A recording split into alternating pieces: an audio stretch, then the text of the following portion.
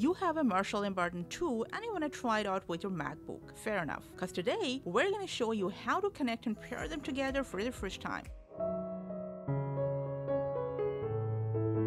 Now first you need to take your Marshall into pairing mode. For that, make sure it's turned on.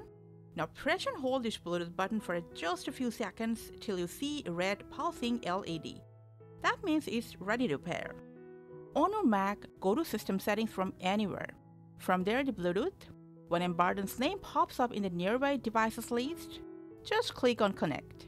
And that's it, your Marshall Emberton II is now paired with your MacBook. But hey, there's something else that you don't want to miss. And that is, from Control Center, make sure the audio output is selected to Emberton II. And that's it.